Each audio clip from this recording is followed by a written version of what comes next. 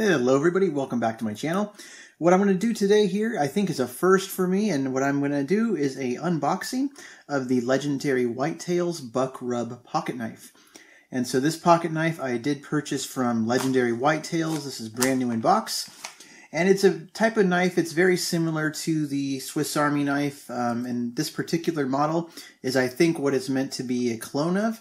So this is the Victorinox Spartan. And so it's a very common Swiss Army knife. And so we have really two extremes here. I've never seen this knife in person, but I'm going to compare it to the original Victorinox Spartan, the Swiss Army knife that we all know and love.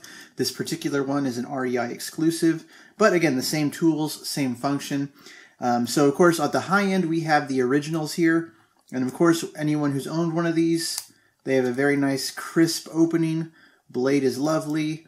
Hear that snap? Very nice.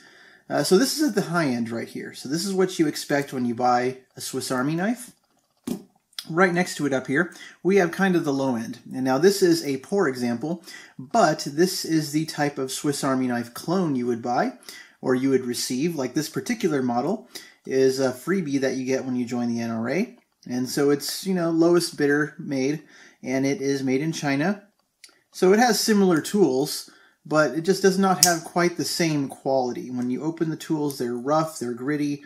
You can see there's a lot of flex in each of these blades and tools. It just doesn't inspire the same confidence as the original Swiss Army knife does.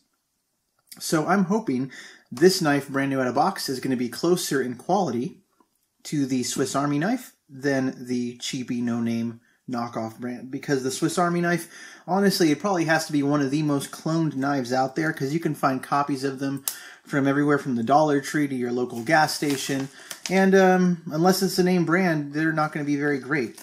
So let's check this one out and see how it works. So we'll do a comparison. So right out of package, let me just pull the box out. Here is the box. So simple markings, Legendary Whitetails, Buck Rub Pocket Knife. Of course, we can see it's also imported. Wood. So this one does have wood scales.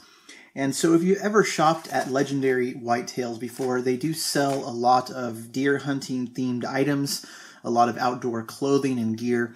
And so this is where I saw it, you know, because I do buy some flannel shirts from there occasionally. They're pretty good quality. So I saw this knife and decided to also pick it up because it's kind of tied into what I do on my channel here. So let's check out the Buck Rub Pocket Knife. Alright, so let's take a closer look at it. You can see the markings on it, Legendary.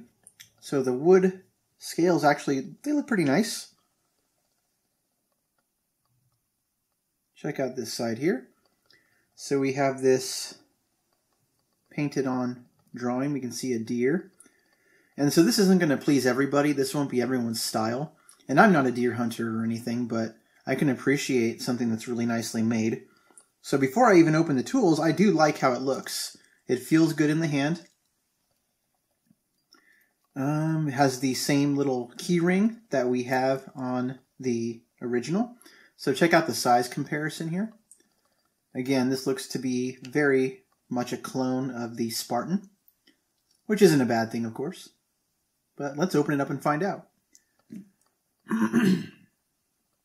So we do have the blade right here, and you can take a closer look.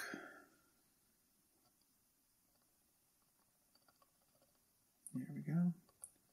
So polished blade. China markings, stainless. So the markings are actually identical to what we're seeing on the cheapy knife here. Any play? Not as much as the NRA knife, but a little bit more than the original. So got a snap there. Let's check out each of these tools. Ooh, I like the crisp snap on the bottle opener. That is nice.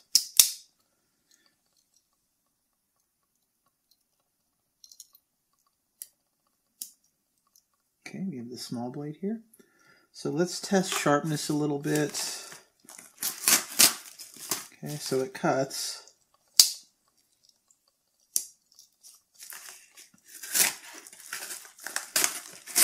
It's sharp. It's got an edge on there, but not nearly as sharp as the Victorinox original knife. We have the corkscrew. And this nice little piece here. Ooh, kind of a different shape. Let's compare these two. So you can see that there. A little bit wider. Probably made it easier to grip. So interesting. Now what I noticed is missing on this knife, at least I'm not seeing it outright, there are no tweezers, no toothpick.